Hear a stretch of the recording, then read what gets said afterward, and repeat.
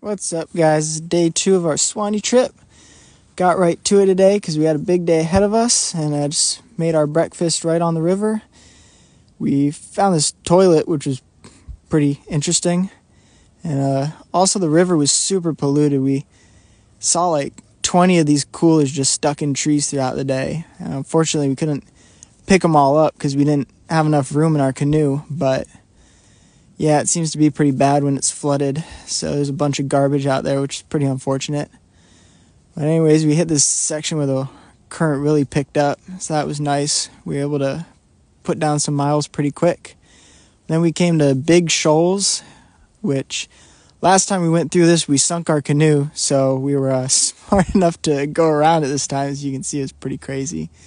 But yeah, then after that, we just did about 5 more miles in the dark and totaled off 38 miles for the day.